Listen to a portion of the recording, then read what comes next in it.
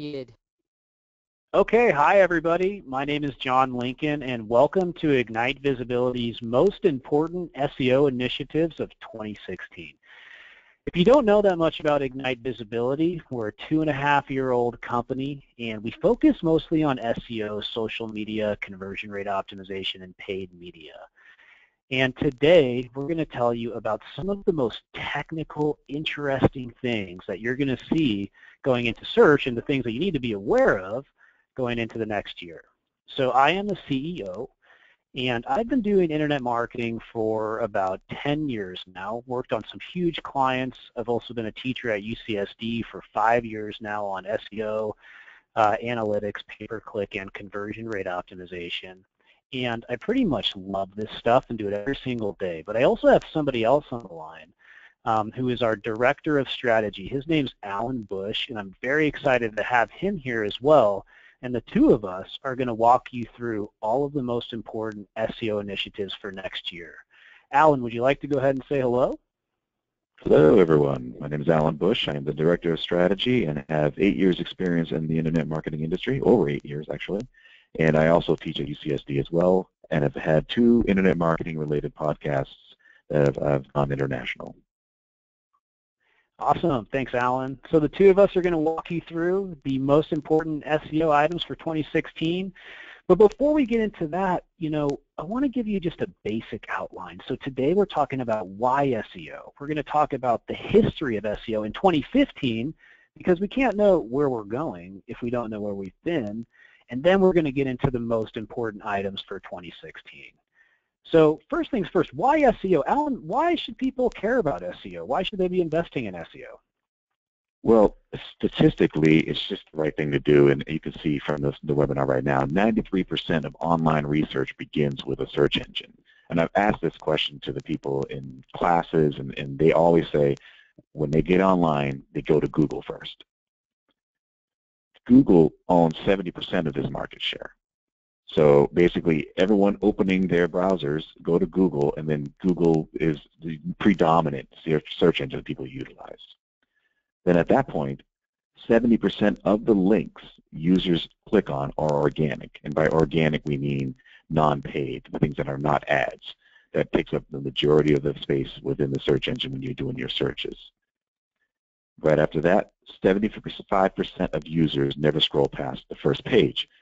So evidently, people are quick to just make decisions, and only 25% of users actually go to the second or third pages in the search engines.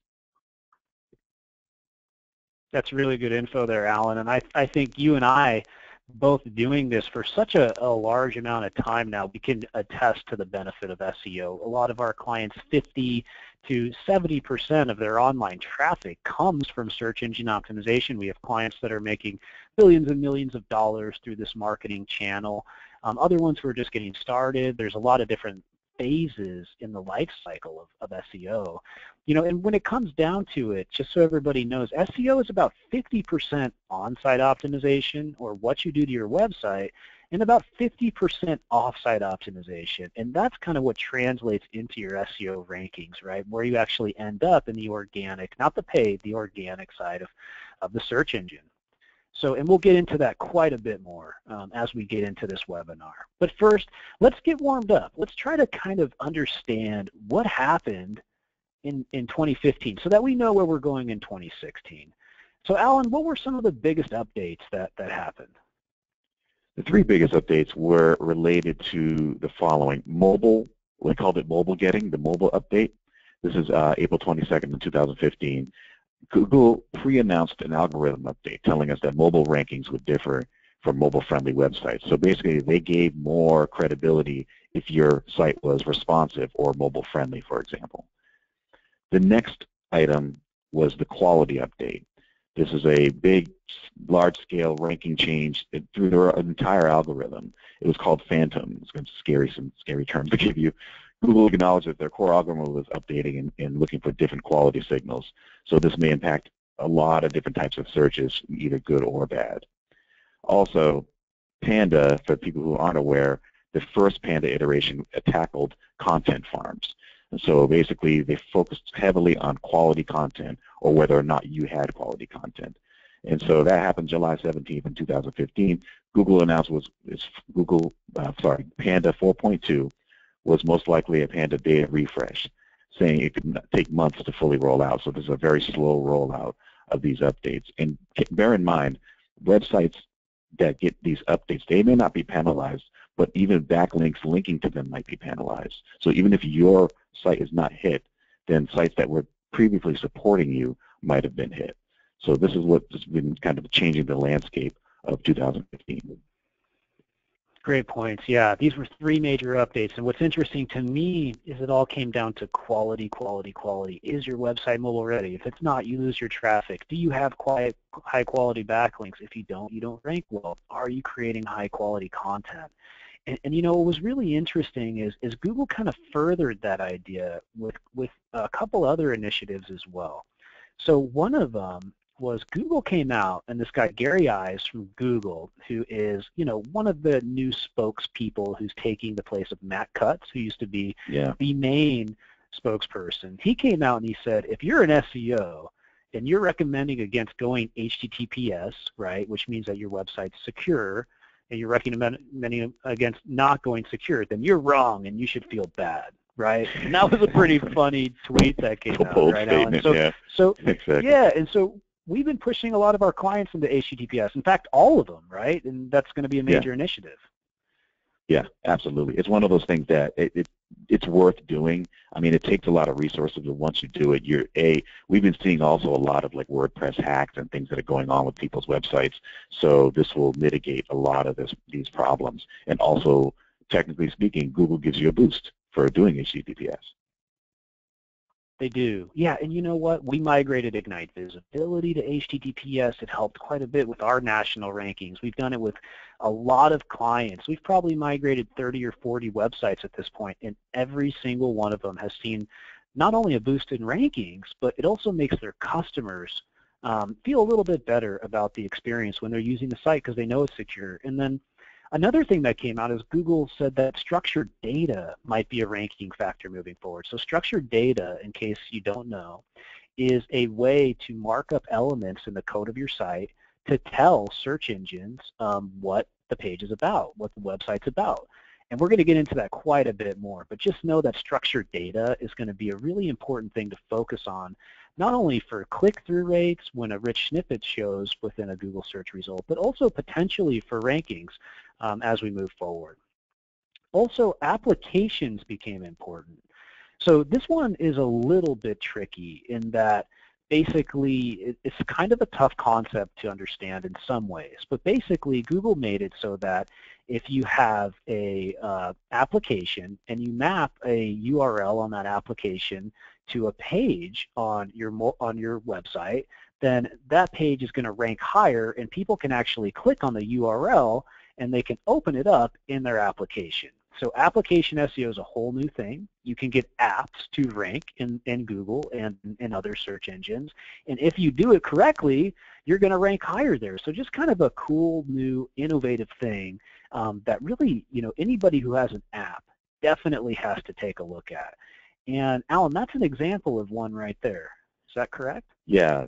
Yeah, exactly, and that's another thing you just kind of mentioned, that I encourage people who have apps to apply this, because it's really going to help you. And also, if you're thinking about making an app, this might be a good incentive to make that app, because then you're going to get extra boosting within the rankings for people utilizing it.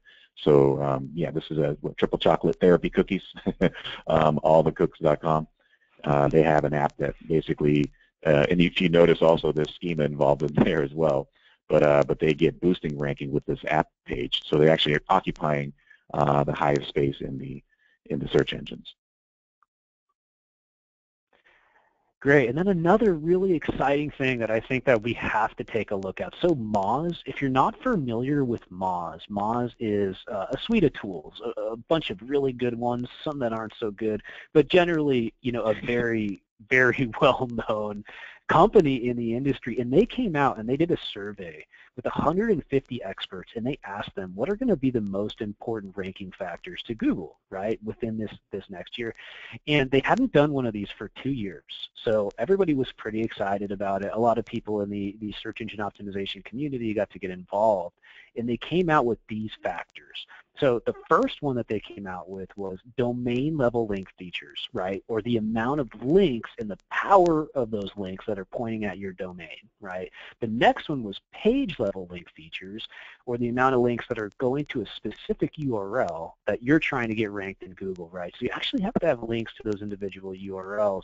And then the third one was page level keyword and content based features. So, how good is the content on that page? What's interesting is we've done quite a bit of analysis on this. I think that this aligns pretty well. Alan, are you seeing those as still the biggest ranking factors? Absolutely. This trend is very predominant in most websites. Now, I will say that there are exceptions when people have problematic issues with their website. You got to fix a few things. We're going to go over that in a little bit. But for the most part, have your content aligned and have your backlinks that come from really credible, relevant, powerful sources. That's the top 3 things, and I would totally agree with this industry survey. It's really interesting that those are still the biggest, most important ranking factors, and you bring up a great point. Yeah. If your website's not technically correct and there's stuff that's broken, you can't rank, right? Yeah, I mean, that's part of the problem is that a lot of these things will really augment a really great website, but if your ducks aren't in a row, so to speak, these things are not going to be the priority. The priority is to fix your website, and then these things become a priority. These are the gas that really makes your engine go higher. I think that's really interesting because Alan and I, being in this industry for a long time, often people come to Ignite Visibility for very technical, odd SEO issues where you're working with a new technology or even an older technology, and for some reason things aren't lining up correctly in order to get it indexed. And one thing that can really inhibit somebody's SEO progress is something breaking or something just not being set up technically correct. But with all things correct, all things right on the site, it definitely comes down to links and page content. Now, another thing just came out. Alan, tell us a little bit about RankBrain. Well, RankBrain, this just came out like last month, so we're at the cutting edge of everything that's going on in the internet market industry. So basically, RankBrain, in not so many words, is the artificial intelligence. It's their machine learning engine. Think Skynet. Google's becoming Skynet at this point. But they're trying to incorporate what they've invested in their artificial intelligence research into their searches. So right now, we've understood that this could be the 3rd leading ranking factor in the series of ranking factors that go into Google's algorithm. There's hundreds. There's about 200 signals, but this could be, which is speculated to be, the 3rd most important one. And what they're trying to do is understand how you think when you do searches, when you're doing your queries, what your intent is. So this is going to be the future. People are going to, search engines are going to try to understand your intention of why you're looking for what you're looking for, not just words. So it's important to understand that concept. Yeah, and I think you explained that very well. The only thing that I heard that kind of surprised me is apparently they take this data from their search engines, they run it offline, and then they bring it back, and then they re-upload it to Google, and then they influence the future rankings based off of that. So it's actually kind of like an external program. We heard that directly from Google. But RankBrain, now the 3rd biggest ranking factor. Very, very interesting stuff, and stuff that we knew was coming for a long time. Yeah, Vision, I think, was the update that did that. Mm-hmm. Yeah, it was there was the Vision update that originally had that. Yeah. So, as we kind of go into 2016, now we want to talk about the items that we're recommending. And Alan and I first started talking quite a bit about being technically correct. You have to be technically correct, right? So our first thing is get your technical ducks in a row. You can't have a broken site and rank well. You can't have a site that's not optimized well from a structural perspective and do well in SEO. So first, go HTTPS, right? And I'll just tackle this one. Switch your website to HTTPS. You're going to rank better. Make sure all your internal links point to HTTPS. All your external links point to the correct version of your site. Make sure your images and fonts are secure. Put in 301 redirects from your old site to your new site. Set up your new site in Google Search Console. Make sure that you really do all these items in the correct method. Go HTTPS. Don't get locked. Don't get put behind the curve. You really have to do this. What about going mobile? Mobile is super important because the web has gone increasingly to better and better placement devices that you have handheld devices. People are looking more and more on their phones, on their tablets, on their phablets, on their iPads, etc., for website information, and you need to be on that cutting edge. So make sure that your website, the top priority for me would be that your website is responsive. And that means that it responds and moves no matter what device you're on. If I'm on a Samsung, it'll be appropriate for my phone, and I can click on things that are most important.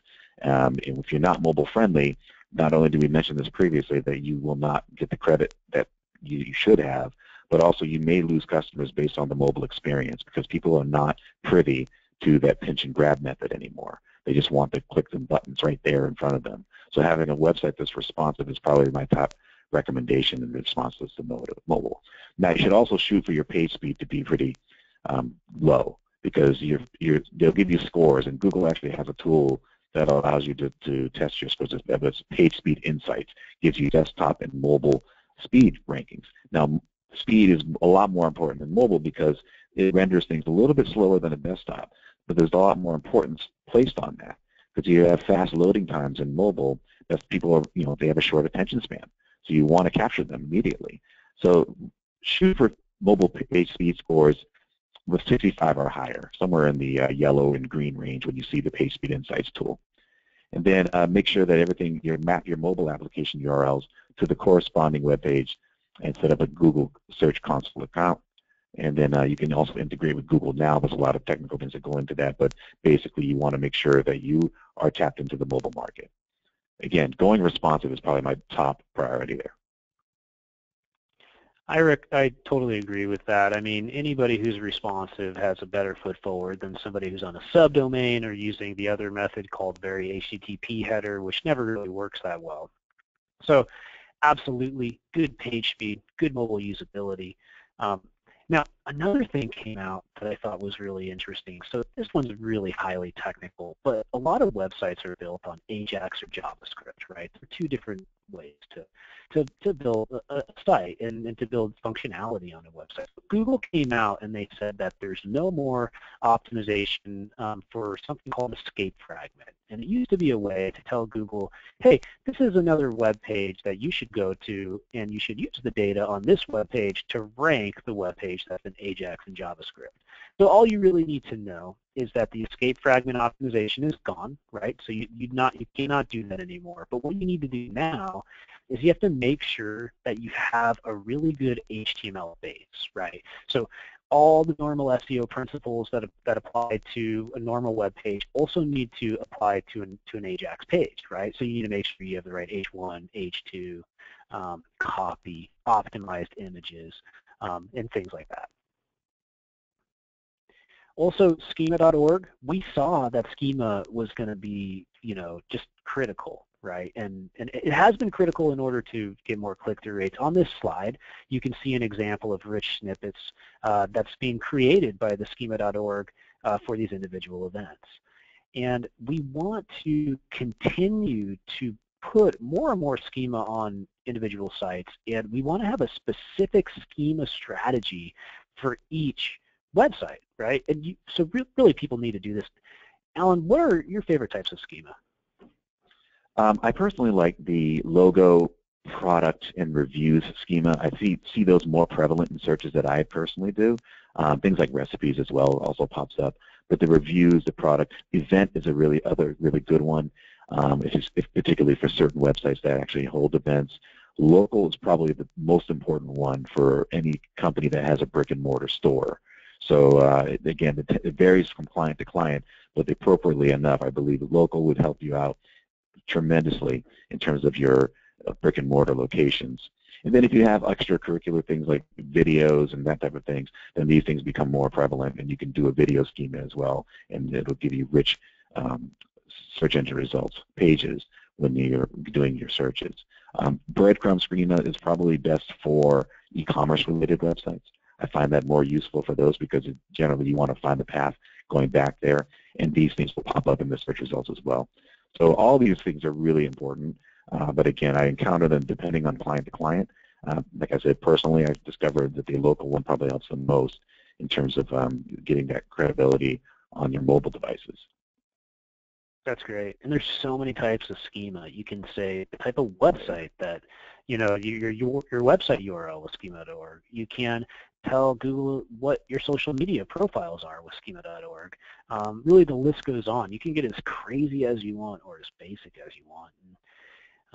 So I think that's important. Now, this next slide talks about sitemaps, and this one kind of came from me, you know, and I'll tell you why. Because one of the things that we see so often is people have no idea what types of sitemaps that they can have and that they can submit to Google Search Console. So for me, I think it's critical that every site at least have the ones in green: an XML, a video, and an image sitemap, as well as an HTML sitemap. Now take that HTML sitemap, create it, and link to it in your footer. Now the reason that we do that is because then Google can crawl the site, get into the HTML sitemap, right? Because the only way Google crawls things is through hyperlinks. Get into the HTML sitemap and then see every page on your site internally linked by that HTML sitemap. Also, news and RSS feed sitemaps are great. Especially if you're trying to get your content indexed quickly. Now, we have some clients, and they have people who scrape their website, and they'll scrape their website. They'll get their content indexed before the client even gets the site indexed, the page indexed, right? So the RSS and the news helps quite a bit with that. So now we're talking about going local like a pro. Now, that's our second most important item. Now, Alan talked about that a little bit already. But when it comes to local, Alan, what are you looking at? Yeah, if you look to the right, this is the client that actually we used, and then basically they occupy like 90% of the local results here. So it's important to get these things in line. We have the local schema.org, we just discussed local. Make sure that your site is responsive. Of course, that would be a really great part of it as well. But also create profiles in Google+, the most important part of that, Bing, Yelp, and when possible, use an external service that will help you get your basically your NAP listings, your name, address, phone number, congruent with all the locations that are showing your address. And this will also help your rankings in local as well. And you can use things like Yext or Moz Local. Both are great services, and they do a fine job of making sure that your NAP listings are aligned in all the directories. And that's really ideal. Mission Federal Credit Union ranking for 1, 2, 3, 4 positions, and then that's what we want to do for all our clients. Local is one of our expertises here at Ignite. We've also got another client example right here who has climbed significantly from the local work, up to over 3,000 extra visitors just for their local pages, which is great to see. So go local, do it in the right way, be technically correct with your location schema.org, optimized URLs, integrating your Google Plus page, and all that good stuff. Now, our third item is to go multilingual and to enter new markets. Multilingual and multi-regional SEO is just so much fun, and I love that you can just translate a website into a different language and rank in all new countries and all new different language versions of Google, right? Yeah. That's amazing. I love this part of it too, because people probably hadn't thought about this. And one of the things when I teach the class, we talk to a lot of people who are international students, and even some people like in the UK, for example, they're speaking English, but it's a slightly different type of English. So you could do a UK translated, quote unquote, version of your website and then target the UK specifically. So even if you don't have the ability to translate into every single language, if you mastered English in some level and then you have someone that lives in England that can help you out, you can do things like this and have your website promoted towards these country-specific things, like you said, regional optimization, and as well as the language itself.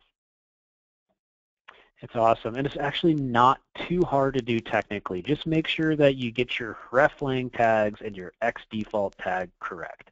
We have a lot of people who come to us here because they need help translating the pages, setting them up correctly, mapping everything together with the right hreflang tags, but it's really not all that hard.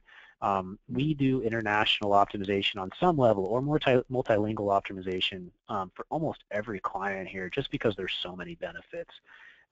Here's an example of one of our clients, an increase in new users of 8,542%, an increase in goal completions of 5,284% because we push them into 25 new countries and languages.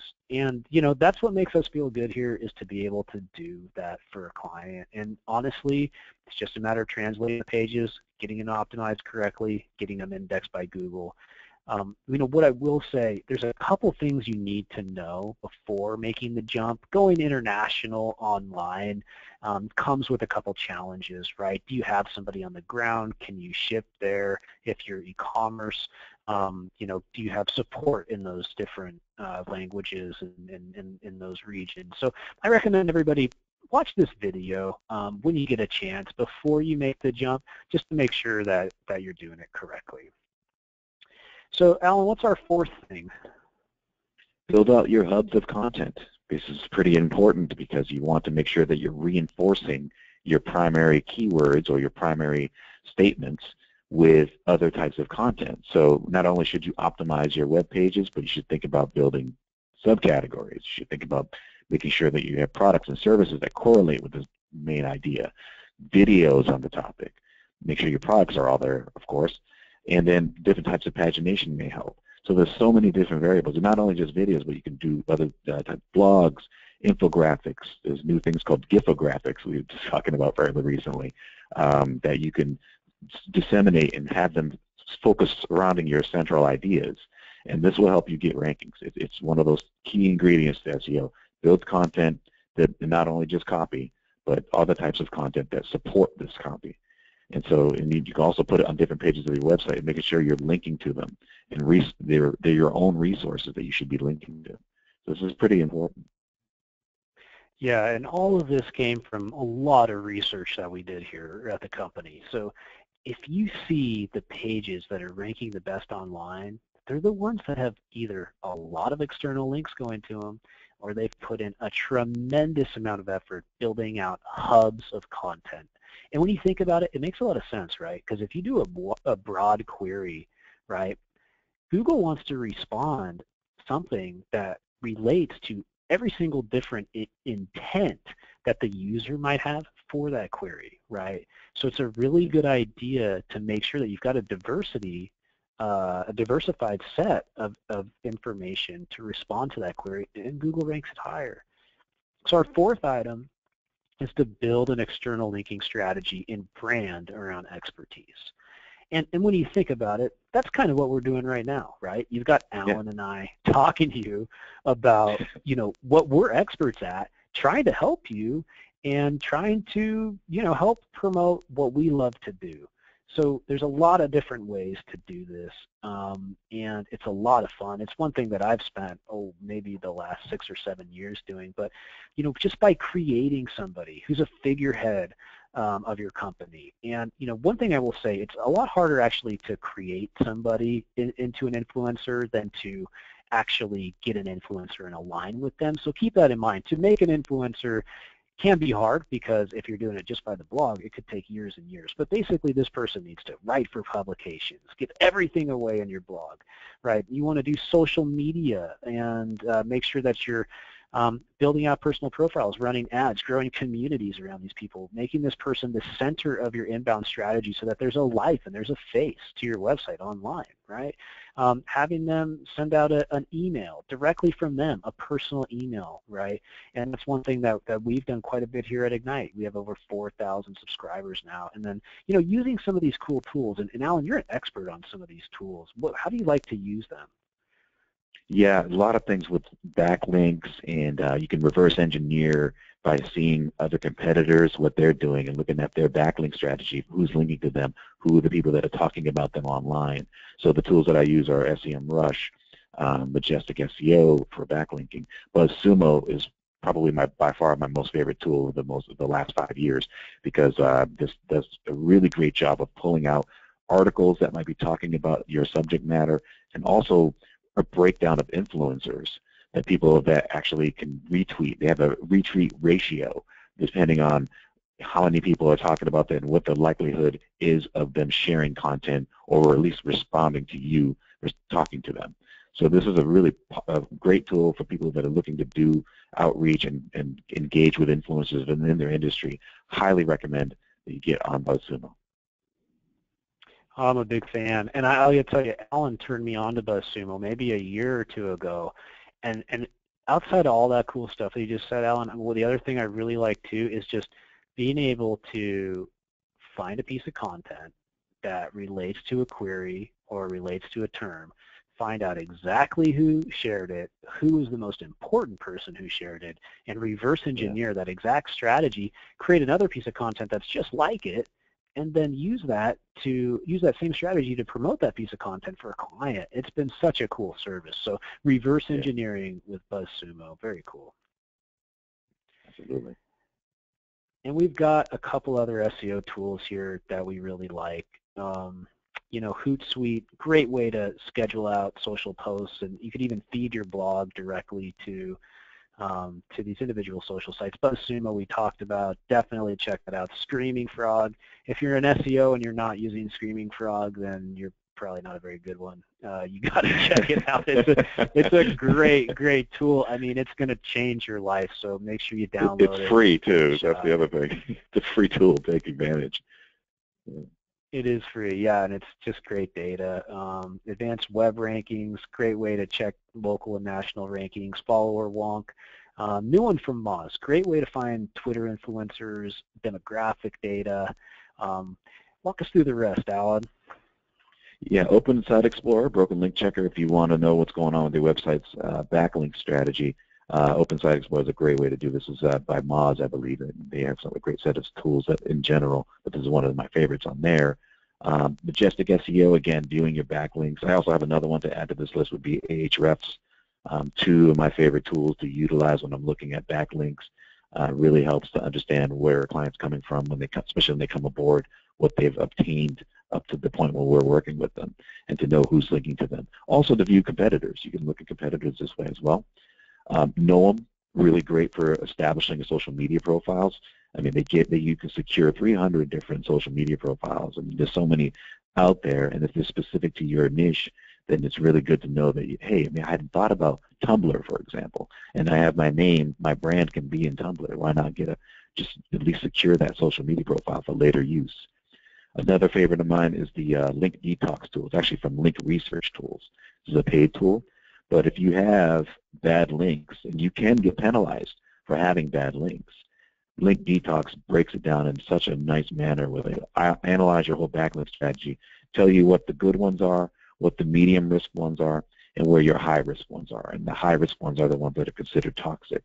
And so this tool allows you to detox, quote unquote, your website and hone in on those areas that are going to potentially cause you trouble later. We do this with people that have penalties, but also it's a proactive approach. So we can actually hone in on these areas before they become problems. The next tool is pretty much a standard in the industry. Google Search Console used to be called Google Webmaster Tools. I still call it Google Webmaster Tools, but the Search Console is something you have to have because it's Google telling you what's wrong with your website. So no other reason than that, you should be listening to the big G because they're the ones that are ahead of the game, as we said earlier. And then there's other analysis tools like SEMrush and SpyFu. SpyFu is one of my favorites because it analyzes competitors and actually gives you an overlap between your competitors and where you might be lacking. So if you want to know about keyword rankings, if you want to know about the traffic that originates from there, both SEMrush and SpyFu can give you some really great analyses. Great, awesome, thanks. And if you guys want to see more, just go ahead and Google top 80 SEO tools, and you're going to find a post that I wrote on Marketing Land. There's 80 of the best ones there. Al and I refer to that list quite often in the UCSD SEO class that we teach, as well as the UCSD analytics course that we teach as well, which Alan has been teaching a lot more than me recently because I've got a big baby on the way. But so that's it for us today, everyone. If you'd like to follow us on Twitter, I'm at Johnny Lincoln. We've got at Alan H. Bush. We've got at Ignite V. And please check out our Ignite Visibility University blog. We are publishing the latest and greatest information from our company there quite frequently. It was a pleasure to be able to give you this information. And good luck to all of you in your SEO in 2016. If you have questions, please let us know. Alan, anything you want to end with? That's it. Thanks, guys, for attending. And again, 2016, let's look forward to the great SEO experience. Perfect. Have a great day.